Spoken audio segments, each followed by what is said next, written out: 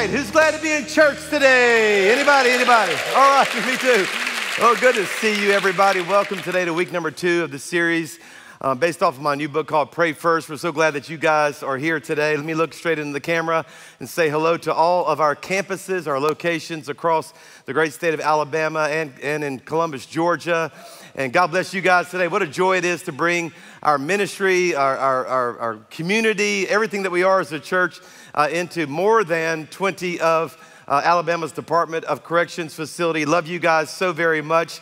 And there's always people watching online somewhere or live right now around the world, or maybe on demand later in the week. We're so glad you're along for the ride as well today. Grantsville, help me welcome them like you've never done it before. Come on, everybody. Thank you. We're also in day 8 of 21 days of prayer, and I always like to encourage people, kind of when we're midstream like this, that don't be afraid to jump on in. Some people said, oh man, I missed the beginning. No, you can jump in at any time with your fasting or your praying. I did a little teaching on fasting last week. We have lots of resources on our website as well if you've never fasted before, but it's a powerful time. And I just want to say thank you to every one of you guys. We are having some of the largest crowds we have ever seen at 6 o'clock in the morning. I mean, literally thousands and thousands and thousands of people that are praying every morning. And I just want to thank you for that. I really believe God's moving. I think something shifted here, and I'm excited. Not just here at our church, but I'm hearing it everywhere in churches around our nation. I believe God's moving in Jesus' name, and I really do. And I want to invite you to come be a part of it. We are praying at 6 o'clock every morning, and if you can't get here in person, you can always stream it live online or watch it on demand as well and have these times of prayer with us. And I want to encourage you in the fasting time as well. We're Saturday at 9 o'clock for our prayer time, and just want you to come along for the ride. In the middle of all this, we are talking a little bit about prayer. You know, I've been talking about and resourcing Christians for a long time on the topic of prayer, and I did write a book that really is 40 years of everything I learned about prayer and making prayer work, and I would love for you to get a copy of the book. Some of the campuses have them. A lot of them have already sold the copies that they had on hand, but they're available everywhere books are sold. But I want you to have this material. This is something that I've actually been sharing with Christians and the people that I lead for a long time, and I want to share a portion of it today with you as well. You know, I get asked a lot of times by pastors, how in the world did you create the prayer culture you have at Church of the Highlands? How in the world do you get thousands of people showing up that early? And here's the simple answer. I gave them resources to show them how to actually enjoy it. And that really is the truth. It's a whole lot more than inspiration. I think personally the flaw, and it's not that it's bad, it's just not enough. The flaw is that people are always being told to do it, but never how to do it. So I think you need more than inspiration. I think you need information. You need to know the tools. And if you're like me, you grew up in prayer, it was something you know you were supposed to do, but you never liked it. And I was paranoid about it. In fact, when I was called on to pray at meals or whatever, you know, you seize up. I mean, it's just like, oh my God, what do I say? And I remember my first panicked prayer moment when I was young, and some of you that have been around, you've heard this story before, but I vividly remember a Sunday school class. I was raised Baptist. In a Sunday school class, the teacher stood up and said, okay, we're going to join hands. Well, that's creepy already. Well, I don't know where those hands have been. Come on, everybody, right? And now we're holding hands, and she says, we're going to do circle prayer. You Baptists remember circle prayer? So that's where everybody's going to pray. The teacher says that. Everybody's going to pray. I'm going to start. I'm going to set the bar so high you can't touch it. Like, I'm going to start here, and I'm going to pray. And when I'm done, squeeze hand, squeeze. You know, and that means it's your turn. Well, you're on the other end of the circle, right? Which is terrible because you're in a disadvantage. Everybody's going to pray your material before it gets to you, right? You know, and I'm not even praying. I'm like, oh God, what do I say? I'm panicked. My heart's beating real fast. I'm not praying. I'm like, what do I say? And then they did it. And then there's always somebody in the circle who can just wax so eloquent, like and then do it in the King James. Oh Lord, as we praiseth thee today, then sings my soul. I mean, like they had this way too high of a bar set. And then it comes to you. This is a true story. I vividly remember it. It was to me finally, and the person squeezed my hand. I just went squeeze, just send it on around. I got nothing. There was nothing there. And so just move on around that circle or whatever. Or if you ever remember like recited prayers, and there's, by the way, nothing wrong with memorizing prayers, but some of you think about it growing up like, now I lay me down to sleep. I pray the Lord my soul to keep. If I should die before I wake. I mean, come on. Hope you have a good night, little 5-year-old. Hope to see you in the morning. Maybe, I don't know. So sleep good. Like, what is that all about? And I don't know. And for some of you, you grew up in religions too, where they taught you just to memorize prayers and recite prayers. And there's nothing wrong with that. But God always intended for prayer to be a whole lot more meaningful than that. So when I got saved at 15 years old, one of the first things that I got discipled in was prayer. In fact, I remember them talking about setting the bar high. They were talking about praying for an hour because of this one verse where Jesus was in the Garden of Gethsemane and he told his disciples, could you not tarry with me an hour? And my answer is, no, can't do it. I just didn't have anything. I had about 5 minutes worth of material if I go real slow, and so anyway, they were saying, yeah, we're going to pray an hour. And my goodness, and it sounded like too much. And I'll never forget them introducing a topic that I want to introduce to you today. And that is they showed me some of the models of prayer or the patterns of prayer by looking at the prayers in the Bible and how they really teach us something. In fact, the first one I learned, we're not going to talk about this one today, but I write about it in the book, is the Lord's Prayer, not as a prayer. Because if you just pray the prayer, that's 26 seconds. At my pace of reading, that's 26 seconds. And God always intended for us to spend more time with him than 26 seconds. And again, there's nothing wrong with praying the prayer just as it's written, but Jesus didn't say, hey, pray this prayer. He said, after this manner, pray.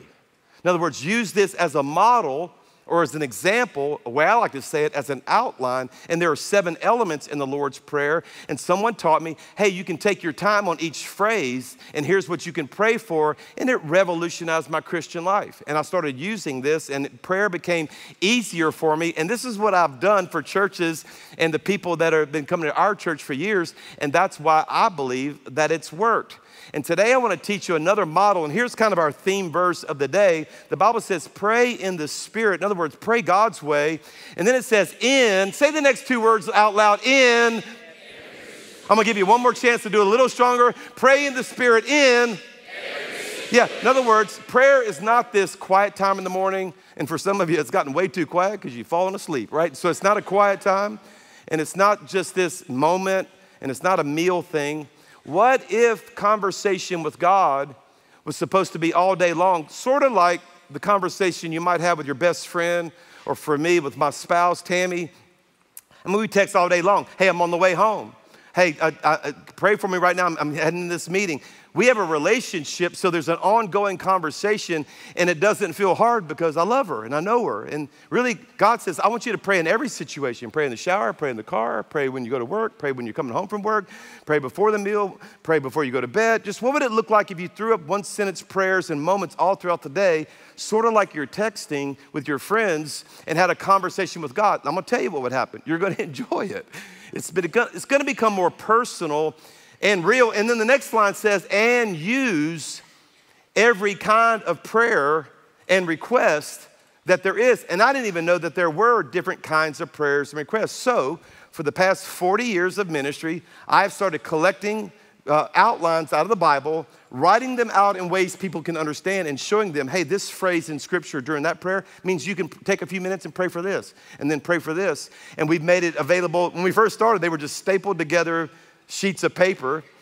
We've graduated to beautiful booklets that we give away during the Pray First and the 21 Days of Prayer season. And then we also just recently put it in an app where all these prayer models and all these different ways you can pray, every one of them that I've taught, warfare prayers, the prayer of Jabez, the Lord's Prayer, the Tabernacle Prayer, all these prayers are in an app. And watch this, we've even matched music with it so it goes with you. So as you're praying these different kinds of prayers, and today I want to teach you one of those models. And why?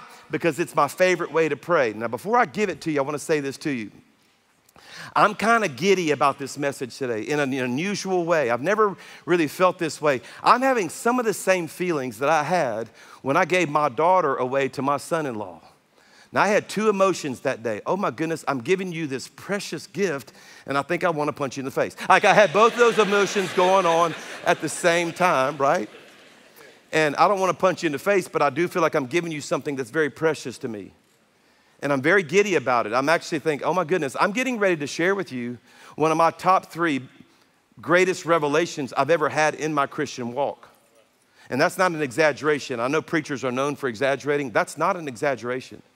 I'm getting ready to share with you something that's very precious to me, and I'd like for you to lean in. In fact, even if you're not a normal note taker, I'm asking you to take notes today and write down these little 7 phrases, and I want you to just follow along. And it might even turn into, as I'm teaching it, we actually turned it into praying a little bit. I'm going to share with you my favorite way to pray. It's called Tabernacle Prayer. And in the context of this prayer comes from a story that you probably are familiar with, but let me build the context. Moses and the children of Israel, of course, slaves in Egypt. You know the story. Even if you're not a Christian, you probably have seen the movies, right? God sends Moses as a deliverer to lead 4 million Israelites out of Egypt. They, of course, crossed the Red Sea. The Red Sea parts, you know the story. They go to Mount Sinai, get the 10 Commandments. After the 10 Commandments, they were headed to the Promised Land. It should have only taken a few days. It took them 40 years to get there. They wander around in a circle in the Saudi Arabian Peninsula, in the wilderness, the Bible calls it, because God was teaching them some things. And since they weren't permanently in their home yet, they needed a portable church building along the way. So like we have permanent locations, and then we have portable locations. About 9 of our campuses are still setting up and taking down every Sunday. I do want to pause and look into the camera to every one of our portable locations and give a big shout out to all the setup and takedown teams who've been up since 4 o'clock in the morning. Come on, show some love to them, everybody. Yeah. Okay, so they used 2 different words for their portable and permanent. Their permanent was called the temple. So if you see that word, that means that was in Jerusalem. It was the real building, okay? And Lord willing, every one of our locations will have their own building, permanent building one day. But the portable version of it was called the tabernacle. So it was a moving church on carts. And when God, who was a cloud by day and a fire by night, when he stopped, they stopped, set up church. When he moved, they packed it all up and went to the next place. He stopped. And God says to Moses in Exodus 25, have the people of Israel build me a holy sanctuary. And notice the why. So I love them. And you need to know that the reason why God wants to spend time with you is because he loves you. He's an affectionate, jealous, like he loves you. He wants to be not your celestial Santa Claus. He's not there just for your latest prayer request list. He loves you. He wants to live among you, and you must build a tabernacle and furniture, and I'm going to show you the furniture in it here in just a second, exactly according to the pattern. Now, I'm a pattern guy. I believe that some of the patterns in Scripture, God still puts his hand on, even when they're in the Old Testament. You say, well, we don't do it that way anymore. That's the Old Testament. You're right, literally, but the principles, I still believe, live on in the New Testament. Jesus said, I didn't come to abolish the Old Testament. I came to fulfill the Old Testament. So we look to these patterns, and I want to show you what it looks like. So the tabernacle would have looked like this, sort of. It was a tent that had walls and no top. And then inside, and by the way, there were 2 pieces of furniture in that outside part, which is called the outer court. And then it had a smaller tent that had a top. In fact, it not only had a top, it had a curtain dividing it into 2 sections. And this was called the holy place or the tent of meeting. And so in the outer court, there were 2 pieces of furniture. In the first section of this inner court were 3 pieces of furniture. And then you had this curtain, which they called the veil. And that was the veil that when you read the scriptures in the New Testament where Jesus died on the cross and paid for sins, the veil of the temple tore right down the middle because the veil was there to keep you from God. You couldn't get to God. You had no access to him. And because of the blood of Jesus, that veil has been torn and you do have direct access to God, right? Okay. Which means you could bypass all this furniture and just go straight to him and it wouldn't necessarily bother him. But what would it look like if you still honored the principle of the process? What if you honored the protocol of getting to God? Because when you got to God inside the tent of meeting, watch what happens. And this is my desire for you. In fact, let your eyes burn on this screen right now. And this is what I want for you so bad. Because it was there when you really work your way toward God, and it's not works, but it's just when you really take these beautiful steps of the protocol to the presence of God, the Lord would speak to Moses face to face, and not formal, not in the King James version, like like a friend talks to another friend. And if this ever happened to you, I'd never have to tell you to pray again. Like if you really met with God, and I'm getting ready to show you the best model I've ever used in my life. So probably 70% of the time that I pray, I use this particular pattern or model in my walk to spending time with God. It's a protocol to the presence of God. 6 pieces of furniture in 7 steps. Here we go. And the first is, before you even got to the first piece of furniture, you came to that outer court and you walked through the gates. So you entered into that temple, and the Bible talks about how when you enter, before you even get to the first piece of furniture, you would take some time, long before you'd ever ask God for something new, you thank Him for what He's already done. And I think one of the flaws of our prayer life sometimes is that we just jump in. Okay, God, here's the latest list. I need you to get to work on it. I don't have any more time. All right, good luck, God, right? Like we just kind of lay it all out there for Him. But what would it look like if we said, God, really, you don't owe me anything. The cross was enough, and I want to thank you for this day. I want to thank you for my life. I want to thank you for my blessings. I want to thank you. Would you like to take 3 seconds and give God your best praise right now and just let Him know, I'm so grateful for what you've done in my life. Gratitude means what I have is enough. And what would it look like if I just paused and say, Lord, I just want you to know I'm not greedy for more. You've done so much. And I love you. And I try to think of a fresh reason to thank God every single day. I got up this morning, turned on a praise song, and I lifted my hands and say, Lord, thank you for this beautiful, beautiful day. Thank you for Sweet Home, Alabama. Thank you for these amazing people at Church of the Highlands. Thank you for my family. And God, there's a lot in my world that's not perfect, but what you've given me is more than most. I don't even deserve it, and I love you with all of my heart. Why? Because we enter the whole process, His gates, with thanksgiving and into His courts with praise. Give thanks to Him and bless His name. And can I encourage you to let the first words out of your mouth not be something you're asking Him for, but what if the first words of your mouth were, Lord, I just love you and I thank you. You've been so good to me, so good to me. And then you came to this brazen altar, it was called. And on this altar would have been dead animals, and it would be burning, and you'd see blood everywhere, and the 4 horns of the altar would be covered in blood. And it reminded you that something had to die because I've sinned. It reminded you that because of our sins, blood had to be shed. And of course, in the New Testament, we don't burn and kill animals anymore because the cross of Jesus was once and final, and it was the perfect sacrifice of the spotless lamb named Jesus who paid for all my sins. And that's why I take a moment every time and I just pause right there at the altar and I picture the cross and I focus on the cross and I thank God for the cross of Jesus. Honestly, church, the only thing that gives you the right to take another step toward God, now listen to this very carefully. It says, we boldly enter the presence of God, not by what I've done, but by what Jesus has done. This is Hebrews chapter 4. And now I can approach the throne of grace with confidence, knowing that Jesus already paid for everything so that I could stand before God holy and pure. And so I like to pause there. And I have songs, I have 3 different song playlists that help me walk through these prayers. And so like my first ones were all Thanksgiving, but my second ones were all about the blood of Jesus. And I sing about the blood, and I just sing about the power of the blood working into my life. And I always quote this verse because it lists what I call the 5-fold benefit of the cross. And I want you to see these. That when Jesus died on the cross, He didn't give you just sins forgiven. He gave you 5 things. And I pause here and thank Him that my sins are forgiven. Come on, everybody. Past, present, and future. He take care of what I did, what I'm doing, and what I will do.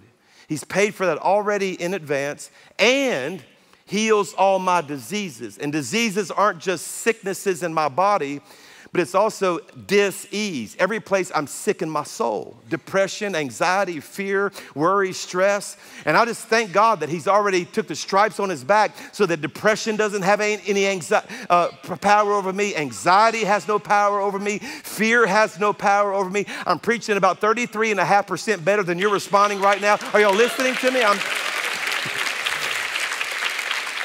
And then he goes to, He redeems my life from the pit. You know what the pit is? Where your life ended up that your life wasn't supposed to end up.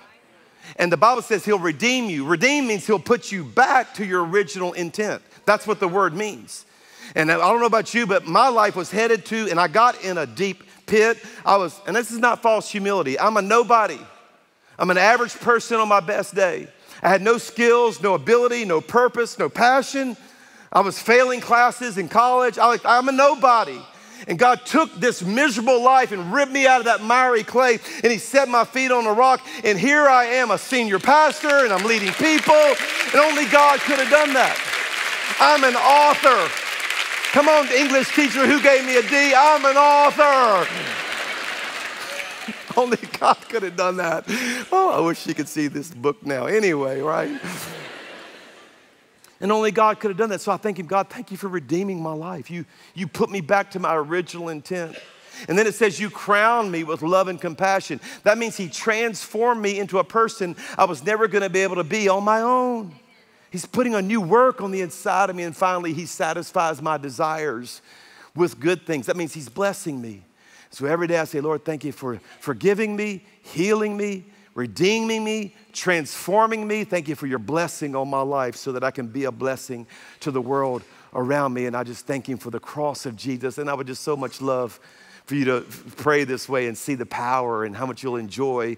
And then finally, in the outer court, there was this bowl of water called the laver. And what's interesting about the laver is it was made out of mirrors so that when you washed, you saw yourself. And it reminded you that, yeah, God's doing a lot of great work in my life, but I got a little ways to go still. And before I approach God, I say, God, I am saved, and I can approach you right now because of the blood of Jesus, but I'm not satisfied. And I'm asking you to cleanse every part of my life, and I do it by offering every part of my life to God. Let me say it this way. I offer every body part to God, every part of my life. And I literally start at the top of my head, and I go all the way down, right? I say, Lord, today my mind, I'm giving you my mind. And my mind is not going to think greedy thoughts, lustful thoughts, prideful thoughts. God, I want my mind, according to Philippians chapter 4, to be things that are excellent, praiseworthy, of a good report. I want them pure. I want to be a mind of integrity today, God, and I offer my mind to you. It's going to think great things today. My ears today, Lord, let my ears be sensitive to your voice and turn away from the voice of the stranger. This is John chapter 10 for you note takers. God, I understand when you're speaking, and I know when the devil's speaking, and I turn away from that voice every day. God, give me eyes today, God, that are not looking around and lusting. I make a covenant with my eyes. I'm going to be faithful to Tammy. I'm going to not allow my eyes, as Job says, I make a covenant with my eyes that I not look lustfully at a maiden. I'm going to keep my eyes pure today. My mouth, Ephesians 4:29, I'm going to speak things that build people up, never words that tear people down. There will be no curses out of my mouth, only blessing. I give you my mouth. Are y'all following me, everybody? And I give you my hands. I'm gonna live an open-handed life today. I'm gonna have a hand that reaches out, cares, hugs, loves. I'm gonna care for people. I'm gonna be a giver, not a taker today. My feet. Lord, let every step be the one that you ordered of the Lord. There will be no swerving to the right or to the left, according to Proverbs chapter 4, but I'm on a path that's straight toward everything you have for my life, God. And finally, I give you every part of my body. Everything that I am, my possessions, my wife, my children, this church, anything, God, everything you gave me, it all belongs to you. My money, God, I offer my life to you. Why do you do that, Pastor? Because the Bible says, I urge you, brothers and sisters, in view of God's mercy, to offer your bodies. And I think he meant it literally. I think he literally meant to say, hey, why don't you take every part of your life and offer it holy and pleasing to God. This is worship to God. When you're offering yourself to God, and I'm just telling you, if you'll do this, I think you're going to enjoy prayer so much. And just because I can be deceived, and just because I offered everything to God, but it might not be everything that there is, I pray one final prayer, and I pray this prayer every day of my life. God knows I'm telling the truth. I pray this every day. I say, Lord, according to Psalm 139, search me. I want you to know my heart. I want you to see if there's anxious thoughts. I want you to test that heart. And I want you to see if is there something in there that's offending you that I did not mention to you? Am I doing something that you just don't like? Would you please show me what that is and lead me in the way of everlasting? And almost every day the Holy Spirit says, yeah, we still need to work on this attitude. We still need to work on this. And I offer that to the Lord as well. And if you do, I'm telling you, you're going to enjoy God and enjoy this walk with God. And now we go into this little tent. So we part in, and there's three pieces of furniture. And the first one you would see would be that 7-pronged Jewish menorah that had fire burning on it continually, never dying out. And Old Testament and New, the candlestick always represents, and the fire represents the work of the Holy Spirit. And I invite the work of the Holy Spirit in my life. And I want you to do the same. Listen to me. God the Father and Jesus the Son, they're in heaven. And you're gonna get to meet them one day. And they love you and you can talk to them, but the Holy Spirit is right here with you on earth, living in you and among you. And he has the desire, if you'll allow him, because he's just a perfect gentleman, honestly.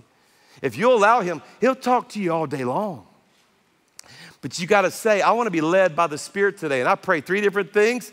I pray, first of all, that the 7-fold Spirit of the Lord, which I think those 7 prongs represent, a 7-fold Spirit of the Lord be working in my life. I need the Spirit of the Lord. I need the Spirit of wisdom. I need the Spirit of understanding. I'm praying for the Spirit of counsel, might, knowledge, and Lord, work inside of me the fear of the Lord. And every day, and if I have time, I slow down. Lord, I need counsel on this area. Is this the right way, God? Should I be doing this? And Lord, I need some might. I feel like a coward. I feel afraid to do this, Lord, but I'm gonna need your strength today to walk through this particular thing that I'm dealing with. And I just invite the 7-fold Spirit of the Lord. Are y'all okay out there, everybody? I'm telling you, I'm just giving you my favorite way to pray. And then I go to the fruit of the Spirit.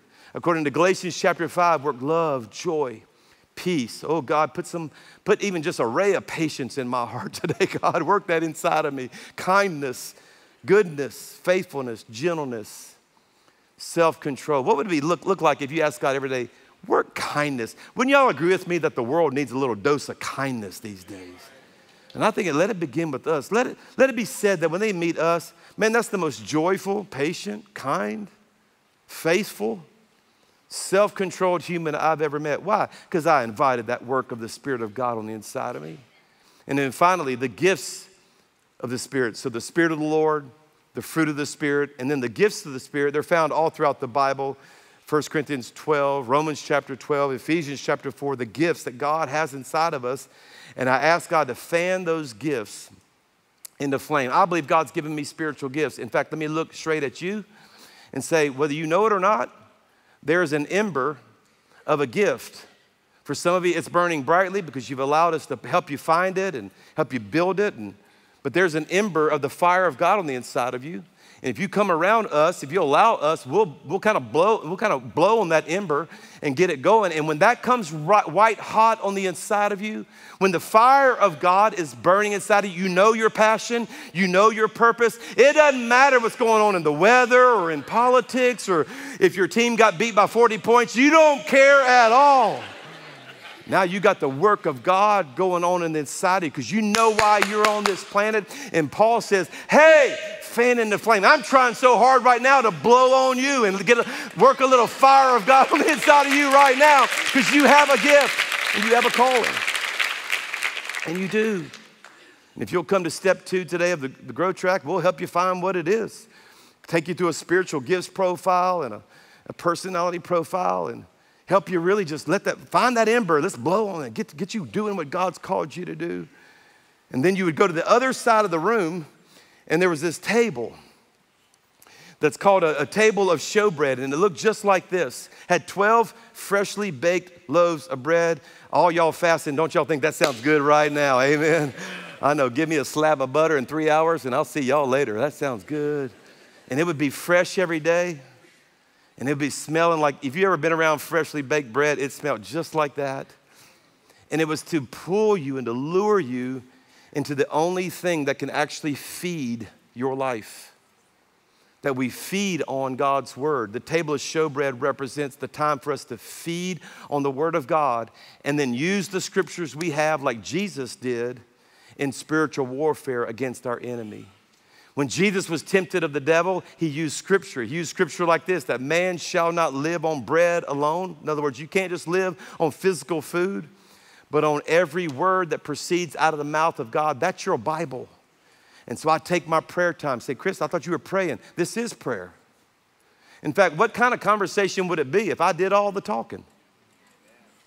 Why don't I stop my conversation and say, okay, God, now you speak to me. And then I grab those promises and I claim those scriptures. And then I use those scriptures as an offensive weapon against my enemy. Ephesians chapter 6, finally be strong in the Lord and in his mighty power, put on the full armor of God. Notice the full armor of God is all defensive. Helmet, breastplate, shield, belt, shoes, everything to protect me. But then it says, to take the sword of the Spirit. That's your only offensive weapon, which is, and it tells you, it's your Bible. And that means that when you go through something, do you have a verse? And if you don't, it's in there. And I want you to have it. And I start quoting scripture to the devil. And I start claiming my promises that God's given me and praying. And then finally, before you go meet with God, there was this little altar. And it was burning incense. It was called the altar of incense. And it never went out. But this one's not blood and animals. Y'all, this is Bed Bath & Beyond. Come on, y'all. This is like, ooh, ooh, ooh. And it actually soothes your soul. And you would walk up to this altar, and Old Testament and New, I could show you if I had time, verse after verse. Incense is something that we give to God. And our life are supposed to be a burning incense. One verse says, let my life be a sweet smelling fragrance to you, God. And what is that? That's worship. Worship. You say, well, PC, I thought we already did. I thought we already worshiped. No, we praised. Praise is thanking him for what he's done for us. But worship is magnifying him for who he is. And the way you worship, I'm going to give you a little secret. This is so beautiful. It's found in his names. His names.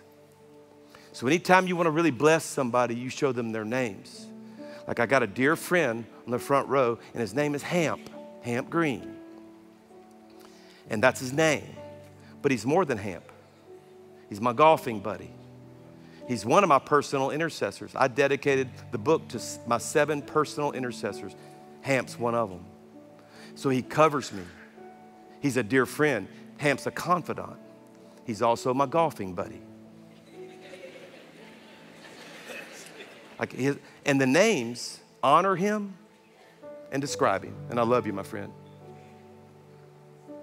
And that's what we do to God. He's not just God. Hey, God. No. Your comforter, your peace, your strength, your protector, your provider, your shepherd, your counselor. You're wonderful. There's no one like you. And I love you. And I worship. Why? Because the name of the Lord. I sense the presence of God here right now. The name of the Lord is a strong tower, and righteous people are smart. They run to that name.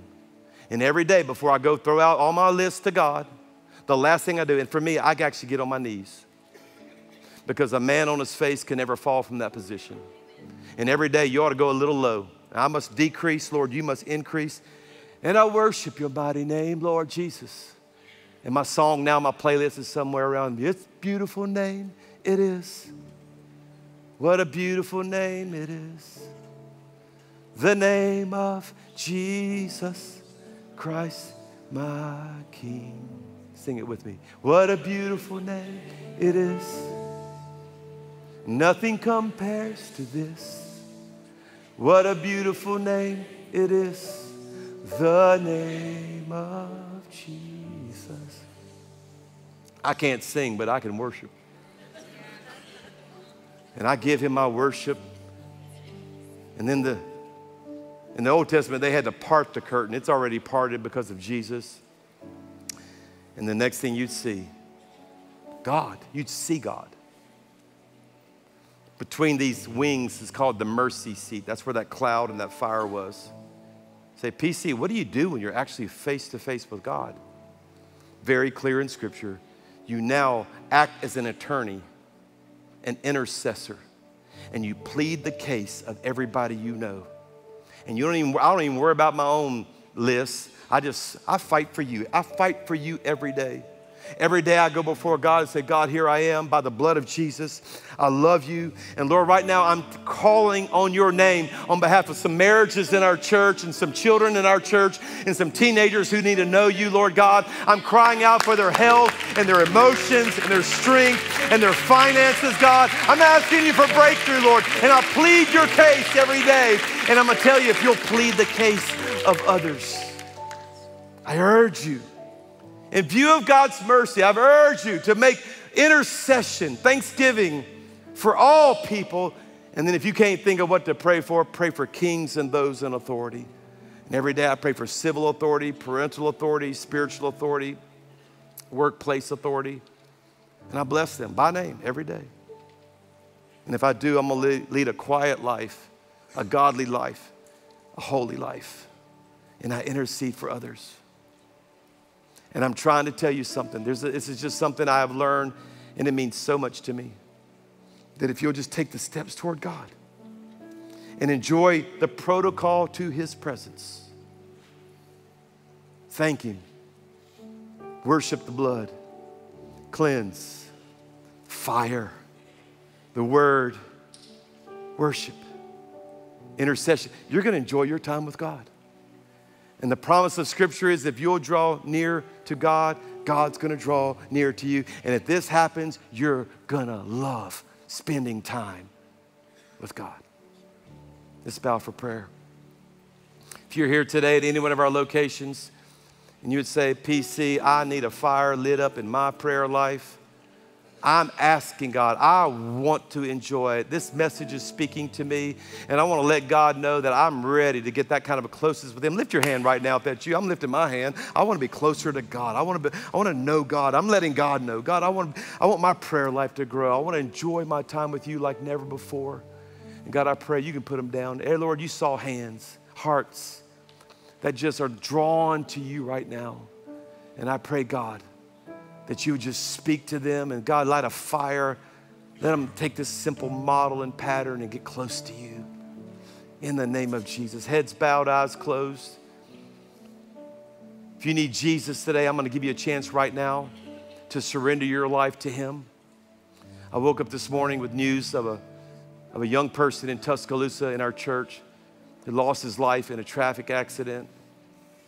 And our hearts and prayers are with the family and everybody affected by that. It's just, I can't imagine.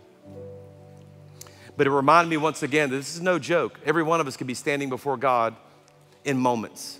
You don't know. The question is, are you ready? And if you're not ready, you need to give your life to Jesus. If you sense his conviction in your heart right now, if your heart's beating fast right now, you know it's time for you to take this step. Maybe you're coming back to God. Maybe you're just going to recommit. I don't know where you are in your walk with God, but you know what you have is not enough, and you're ready to surrender everything to Jesus. I'm going to pray for you right there where you're seated. I'm not going to have you stand up or come to the front. Our campus pastors are on stage. I just want to know, is that you? Is that you? And why not today? Why don't you just surrender your life completely to Jesus? If you want to pray this prayer with me right now, I want you to slip your hand up as high as you can. Say, count me in, count me in. Come on, lift it up high. Lift it up high. Yep. Just see literally dozens of hands all across this room. God bless you all across this room. Way at the very top. See your hands everywhere. God bless you. Slip them down just for a minute. Thank you. I see your hands. God bless you. Put your hands down just for a moment. Pray this prayer right there where you are. Say, Jesus, I need you. I surrender myself completely to you.